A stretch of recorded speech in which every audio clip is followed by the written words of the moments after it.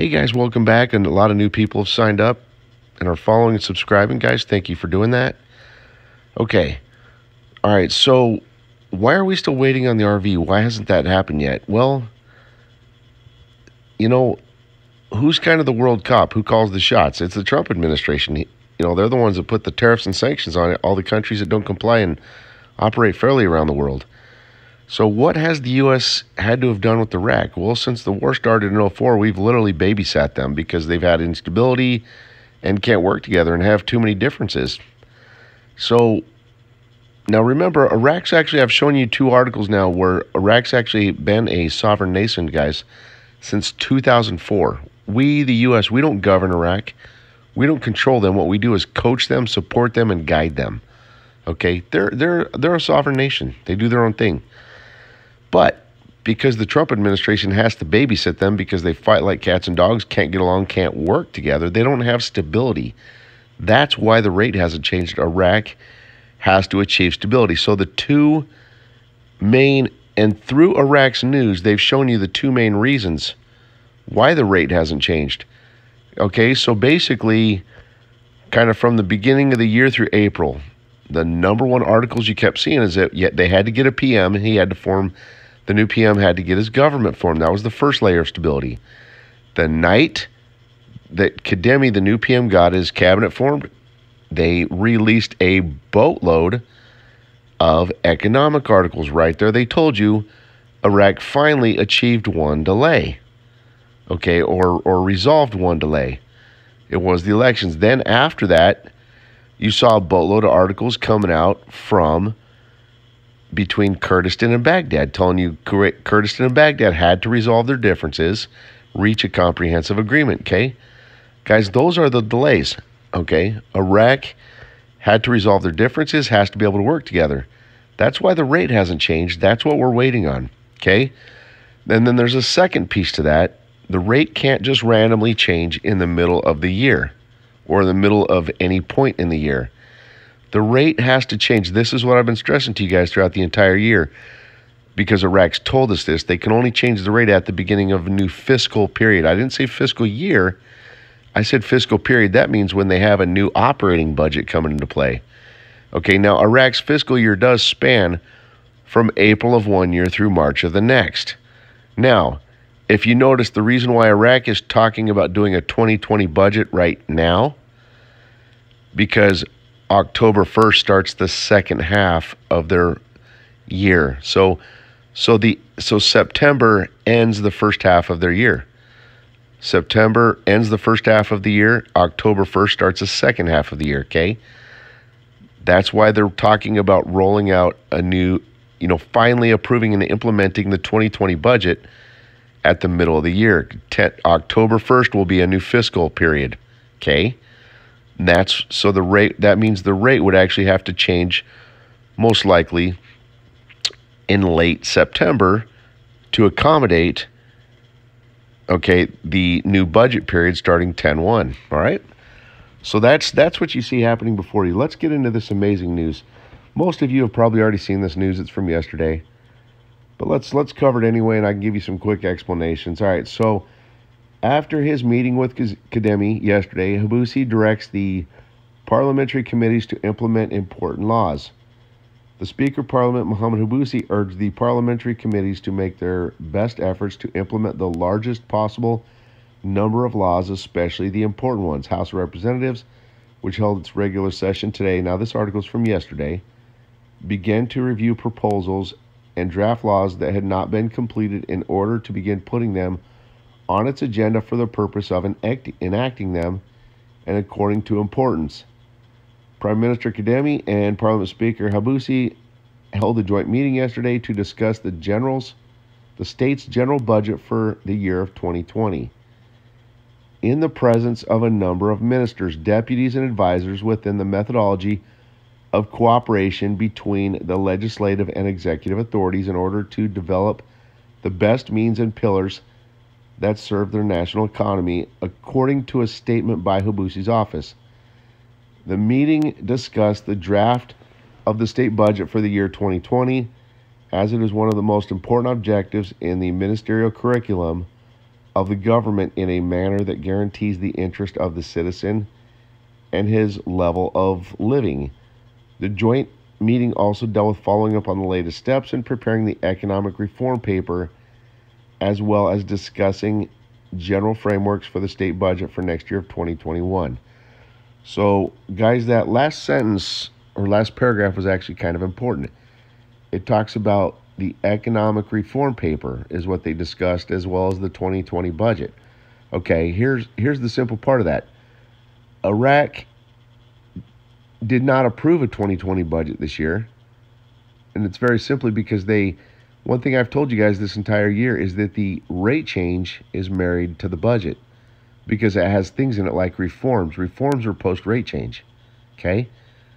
And the reforms have to be funded. Not all of them, some, okay? Some have to be funded, okay? And they're not going to be funded until the rate changes, all right? So that's why the rate change is married to the budget. But now that they're bringing forth a budget, which has post-rate change items in it, like reforms, that would tell you they're also ready to change the rate, and the rate change comes with the budget. That's why they're now ready to bring forth, okay, the original 2020 budget mid-year, okay, new fiscal period. All right, it just goes to show you they're ready to change rate. That's why Iraq did everything they did on August 20th, because remember, guys, I showed you those August 20th, back on August 20th when Iraq was here in the U.S., they didn't come here to meet with Trump. They could have done that over video meetings. They came here to draft contracts with U.S. companies because they're now international. Okay, those contracts have a 30-day execution period. Okay, that's why Trump was reconsidering, like I showed you, putting the sanctions back on the country of Iran on September 30th. Hear me carefully, because the contracts have a 30-day execution period from 8/20. Trump wants to put sanctions back on Iran on September 20th so that Iran cannot get a piece of Iraq's financial pie. Okay, hope you heard that. All right, a member of parliament resolves the controversy over including a decision in the 2021 budget for borrowing. Guys, I'm not going to read this article to you. Here's the deal on the borrowing. So, I think it was probably Saturday, maybe Sunday, but basically Iraq said, oh yeah, we're not going to borrow any more money past the end of the year. And then another article, it's this one right here. It says that it's going to allow them to actually borrow past the year of, or borrow into the year of 2021. Guys, don't worry about these articles. They're all BS. Yes, they will be borrowing into 2021, and let me explain why. Right now, oil prices are too low. Okay, back on when Iraq was here on August 20th, they had to borrow money. Okay, they borrowed quite a few billion. Part of what they borrowed was 1.2 billion to work with GE to get to use that money. Okay, for GE to come in and upgrade Iraq's power electrical grid. Okay, so they're going to borrow money up until they'll borrow money up until the 2021 budget, and that fiscal year will start in April of next year. Okay, so they're going to borrow money clear up until oil prices have recovered to where they need to be to properly fund the budget. Okay, it's that simple. So we don't care about all these articles. Don't worry about the borrowing. It doesn't mean anything. They just have to borrow money until oil prices can cover and fund these reforms. Okay, that's why we don't care about this article. It doesn't mean anything. And plus, they're going to implement the reforms actually in phases. Okay, so that's why. Hold on, wait. Let me see if there might have been one. Was it this one? One of these articles, you guys. What I was going to tell you is I didn't know if it was this article or the next one. Oh, you know, guys. Actually, let me hold on. I apologize. I walked past this article. It had. Okay, let's go through this real quick. It's got some key things in it.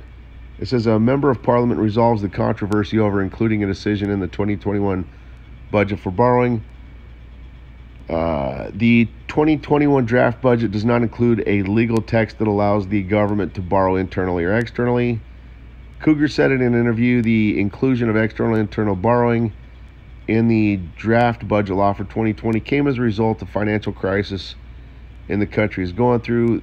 Oil prices have begun to recover globally, as well as the government's control over revenues of many outlets.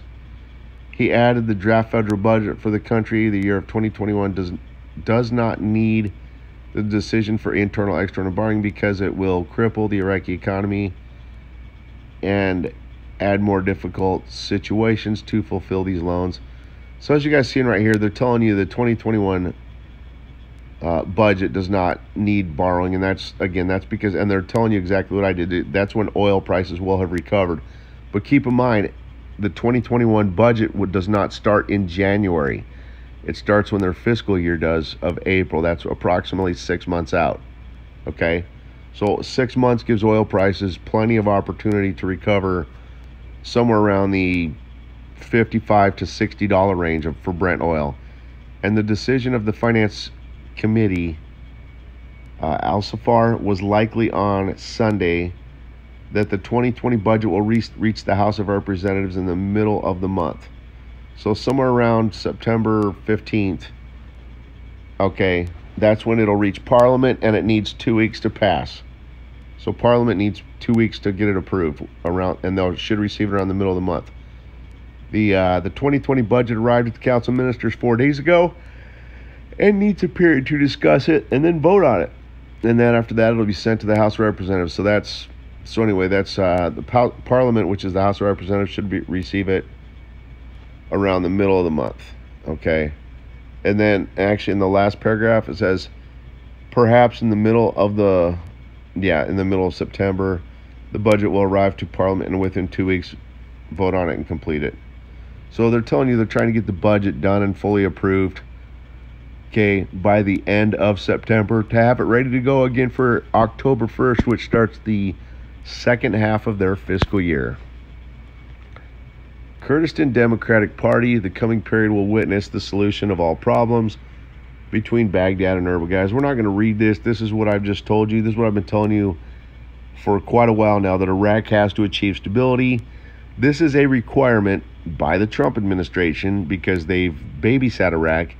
They're not going to allow Iraq to go international, which also does include changing their rate, until they have full stability and can work together. It's that simple. Because if they can't work together and they were allowed to go international, guys, they wouldn't be able to get anything done, and then the Trump administration would have to babysit them even more. So that's why the Trump administration is going to require them to have the stability, be able to work together. Once they've accomplished those steps, then they can go international and change their rate. Okay, we're not going to read all this. This article just goes to show you that we can look at the first paragraph. It says in the coming period will witness solution and outstanding of all problems between Baghdad and Erbil. Okay, so that's good. That's what we want to see them reach an agreement, comprehensive agreement. Deputy sets a date for Parliament to receive the 2020 budget.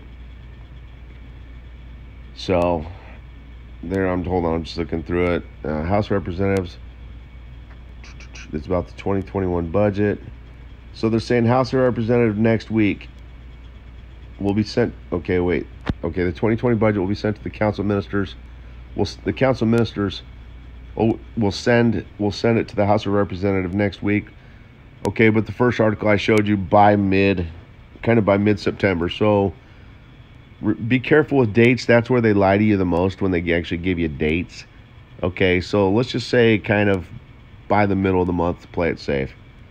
Okay, and then let's look at this next paragraph at the top of the screen right here. He added the House of Representatives will vote quickly to the 2020 budget as it is preparing to receive the 21 budget, indicating that the 21 budget will include operational and investment parts and will be different from previous budgets. That's, guys, because it has, remember, they're going to implement the reforms in stages. The 2021 budget will have oil prices high enough, okay, to implement and fund social reforms, which is like Article 140 and HCL. So that doesn't delay the rate change. The rate change is still on track to most likely happen this month in September. This is just simply telling you these social reforms will be funded from the 21 budget, okay? That does not delay the rate change. Parliamentary finance. Sending the current year's budget to Parliament is a preemptive step to obtain a new borrowing law, guys. We already talked about this at the beginning. I don't give a rip about these borrowing laws. And I don't care if they say this year, next year. Remember, they're telling you kind of this year, next year to play games with you, because they're not going to come out right now and telling you how Iraq's fiscal year spans. They're kind of playing mind games with you, okay, to make you think the rate's not going to change soon, or to make you think the rate might not even change next year, when by telling you they still have to borrow money going into next year. Again, that's because of the spanning or timing of their fiscal year. Okay, and I showed you an article where they just told you that until oil prices have stabilized and are priced correctly, okay, that they have to borrow clear up until that point. But again, that point would be clear up until at least, around the start of April of next year. So that's actually 6 months out. So 6 months gives this thing plenty of time for oil prices to recover somewhere, or probably close to $60 a barrel, again, Brent oil. And then they won't have to borrow, because as you just saw in the previous article, that will allow the 21 budget to be different. It has more money in it. Okay? So we don't care about these borrowing laws. Just tell yourself in your mind, yes, they have to borrow money through at least, the end of March of next year, okay, to fund the 2020 budget, to cover their operating expenses and so forth. Well, actually, really more to fund some very important things as far as reforms go too. Like I said, they had to borrow or kind of finance and get a loan for $1.2 billion, okay, for GE to do electrical work and fund that reform, okay. Now they funded, they got loans for that back around August 20th. So we do not care about. All right, that's it, guys. So as you see, Iraq is doing very good. They're on track. And you guys had to see, I put some nice faith stuff together for you on Sunday. And I do that on purpose, guys, because there's a very strong layer of faith in this. And with that said, what I look for is like a pattern alignment between both faith and facts. And from what I've showed you, that we've got that at the highest level right now. You had some amazing prophets really bringing out September financial booms for you. A couple other ones said, hey, they talked about, kind of these financial booms happening at the point of the Hebrew New Year. And again, this isn't my opinion, guys, and I'll just put my disclaimer in. This video should not be used for financial advice. This video is my opinion, again, not to be used for financial advice there. But as these prophets showed you, they made it clear to you that, the financial boom occurs, okay, on the Hebrew New Year, which is Rosh Hashanah. That's September 20th. Well, didn't Iraq sign those, international agreements with U.S. companies totaling $8 billion on August 20th, which I told you has a 30-day execution period? So international contracts signed on August 20th, they have 30-day execution periods, which require a rate change. And then these Christian prophets come out saying, oh yeah, as of financial booms on Rosh Hashanah, which is around September 20th. Guys, that's why I bring you both faith and facts, to show you patterns and alignments, because there's very important pieces to both. Each one's a different piece to the puzzle, but look at how amazing they came together. Hey, God bless you guys. Have a great day. Take care.